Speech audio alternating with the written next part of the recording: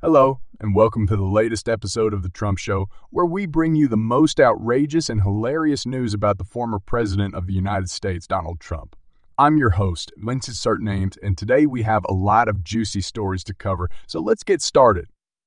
First, we have the shocking revelation that Trump is actually Putin's buddy in vileness, according to none other than Nancy Pelosi, the former Speaker of the House.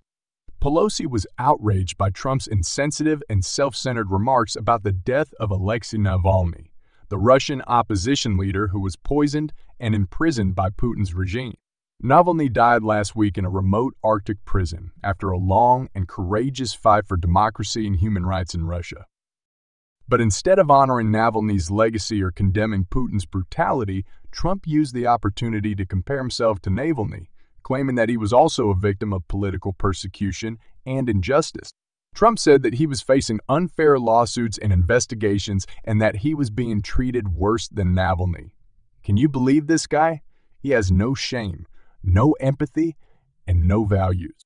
He is so obsessed with himself that he can't even recognize the difference between a hero and a villain. Pelosi was not having any of it. She slammed Trump for his disgraceful comments, calling him Putin's buddy in vileness. She said that Trump showed his true colors as a person who does not care about democracy, human rights, or the rule of law. She also mocked him for his financial troubles, saying that he looks like he's going to be a person without dollars. Ouch!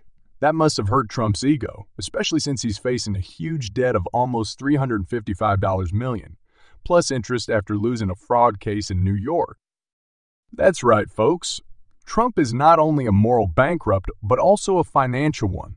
He was ordered to pay a whopping $355 million in damages and penalties after a judge ruled that he defrauded investors and customers in a failed real estate project.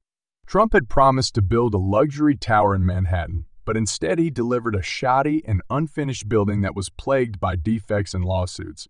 He also lied about his involvement and ownership in the project, inflating his role and reputation to lure unsuspecting buyers. But the truth finally caught up with him, and now he has to pay the price. Literally. And that's not the only legal battle he's facing. He's also under investigation for tax evasion, campaign finance violations, obstruction of justice, and inciting the Capitol riot. He's in deep trouble, and he knows it. That's why he's desperately trying to rally his base and revive his political career by speaking at the Conservative Political Action Conference, CPAC, in Maryland this week. PAX is the biggest gathering of conservative activists and politicians in the country, and it's usually a platform for potential presidential candidates to showcase their vision and agenda.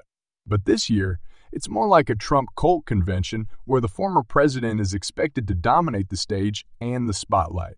He's going to use the event to repeat his lies about the election, attack his enemies, and tease his plans for 2024. He's also going to face off against Nikki Haley, the former unambassador and governor of South Carolina, who is seen as one of his main rivals for the Republican nomination. Haley has been trying to distance herself from Trump after initially supporting him and his policies.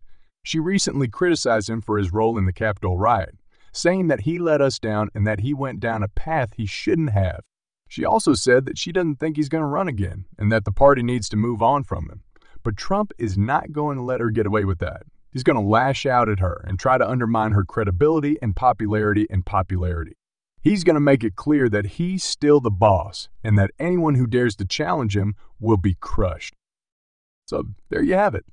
That's the latest news about Trump, the most controversial and entertaining figure in American politics. What do you think about his comments on Navalny, his fraud case, his peace speech, and his feud with Haley?